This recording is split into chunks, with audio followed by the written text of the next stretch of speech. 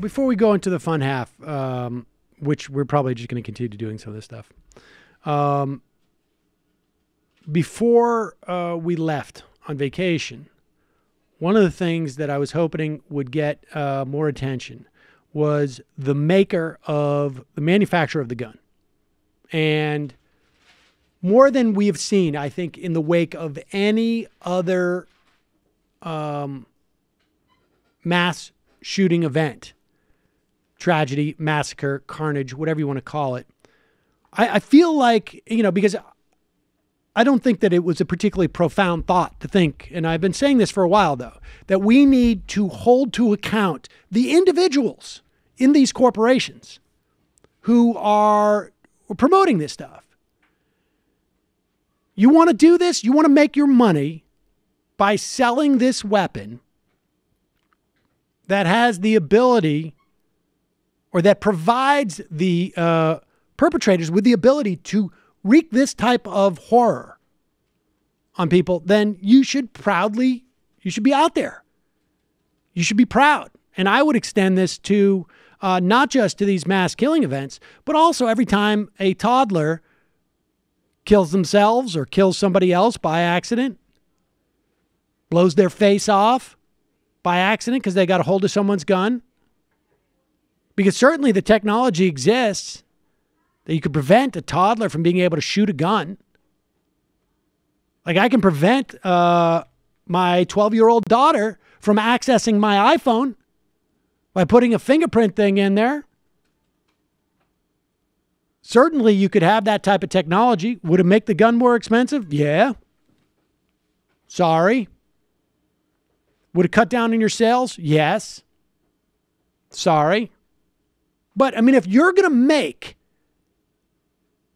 a financial calculation as to,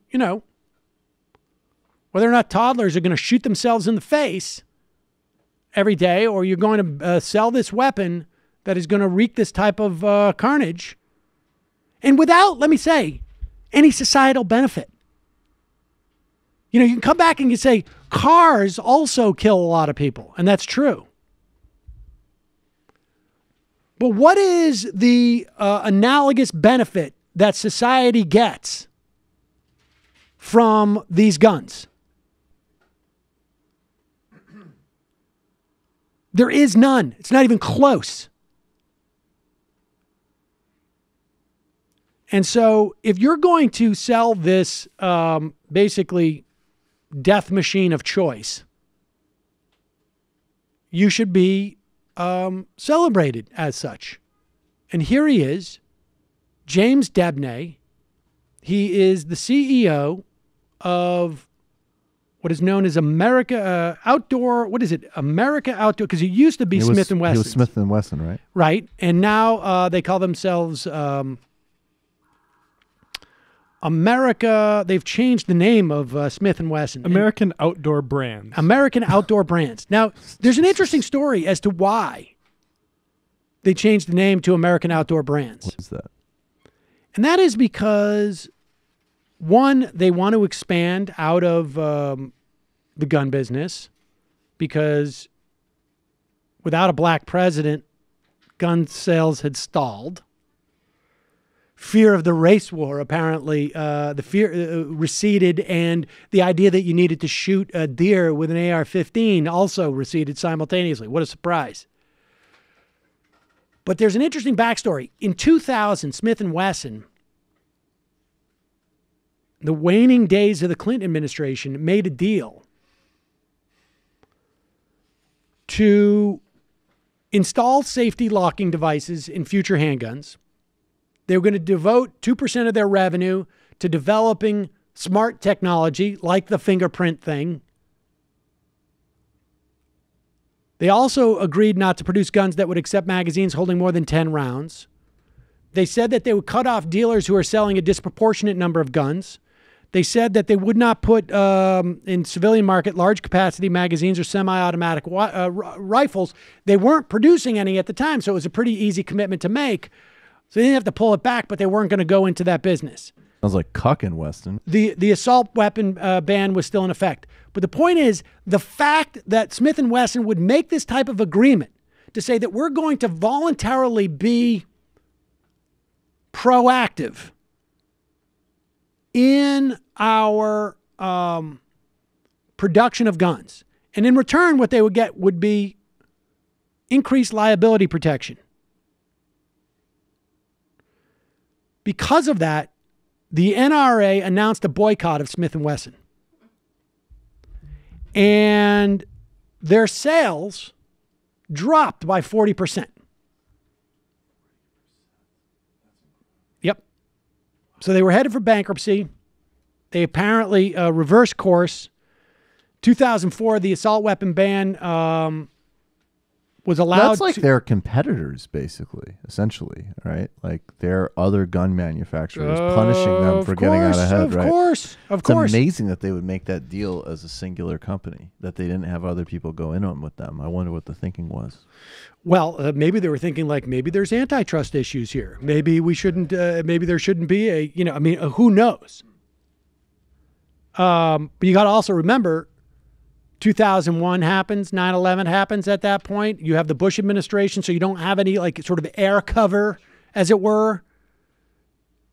And the assault weapon ban expires in 2004. They get out of their deal. They don't need it anymore because our government passed a law that provided them liability protection anyways.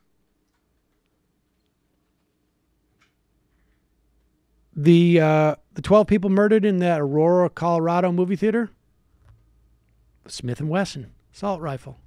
Good for them. This thing can really take out a bunch of people and really in any environment. And Debney, 2 months later, told a gathering of investors, and this is coming from a piece by Michael Daly. I think this is in the Daily Beast. What we get excited about is that expanded user base and the level of social acceptance that we now see out there.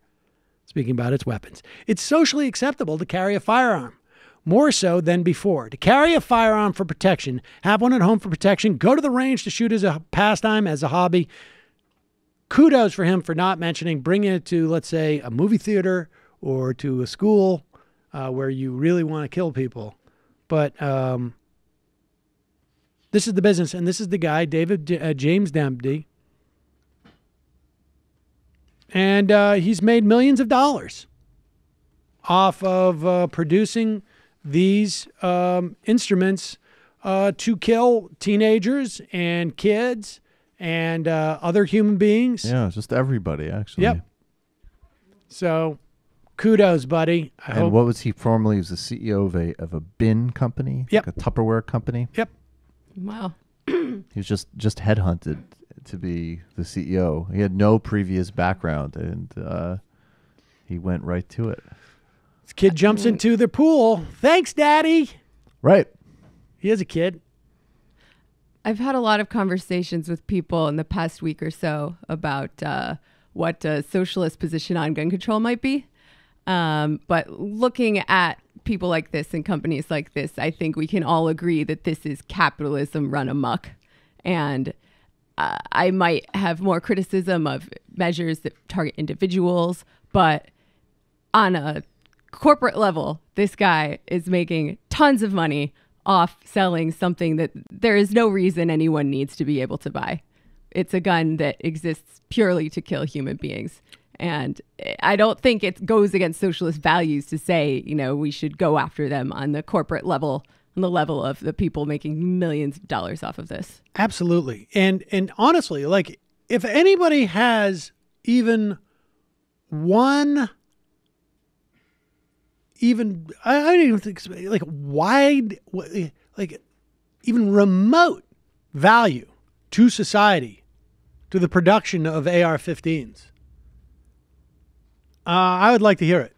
I mean, I think, if you live in a rural area, and I know a couple of families who will shoot a deer, and that will be their meat for the winter. They will freeze it, and that will be their meat for the year. It'll take them through most of the year until maybe they raise a pig. It's a lot of that in October, and they get a mix of meat that way. I've known some people who shoot squirrels. You would not do any of that with an AR-15. You don't need to at all. I like how you went Obama with that. Did you notice that? Like, What's that? I know people shoot squirrels. Squirrels. You went up on it. No. But I think I also But just... my point is Yeah, that, yeah. and so someone could call in and say, well, there are some families in the country who actually feed themselves through the use of their weapons. I mean, my family has freezers full of meat that my dad has shot. But Right. yeah, like Well, Murderer. I don't know. Maybe your family needs it, or I mean, the families that I know it's a that's supplement. Yeah. Matt's Supplement. dad just enjoys but that's killing fine. animals. But that's a different thing. so with that stipulation, what is the social benefit from an AR-15? But can I just add? I just think though that the value, like I agree with you that there isn't a social benefit, and it's very important to have that conversation. But I think that there's sort of three things. There's like a defining what is a sort of there's room, I think, on the left for a debate about gun control and the role of guns in our society, and then I think there's getting away from. I just think strategically focusing less on like the gun culture issue and people who own guns, and more so on these companies and how abusive to the public they are is more effective. Oh, I Messaging, agree, you know. but I'm just more populist. It's more populist. No, I know you're. My point is not though is that contradicting what you're it's saying. important to be able to address the question of corporations sell things that end up killing people and they That's use right. properly. Cars. That's right. But I think, as much as there are social detriments to cars, we need transportation that has some redeeming social value. Yeah, well, Medications it's just a will kill stupid- people, yeah. yes, in certain instances. It has some redeeming social value. There is none for these guns. There is none. There's none. Well, The right wing has taken it up as kind of a culture wars issue and convinced people that guns symbolize freedom and individualism and all this toxic American stuff. And while freedom's good, but in my opinion, can't we come up with like some type of emoji that they could have instead for freedom? Maybe like a picture of a flag. Everybody carry on a picture of a flag. All right, look, we're going to take a break. When we come back, we got a lot of stuff in the fun half. Just a reminder. Squirrels. Squirrels. Don't boo. Squirrels. Boo. Don't boo vote. I feel like right wing Mandela would like shooting squirrels with an AR-15. That's just for his collection of squirrel tails, because that's all that would be left. Yeah. Who's the guy? What is it? No, Davy Crockett. My fucking Davy Crockett hat collection. That's raccoons. Coons, right? That's right, raccoons. right. You're not Blow gonna have that a heads off. squirrel hat. Throw a fucking squirrel hat on. Not really. Whatever. Folks, what do you know, Joe? This program,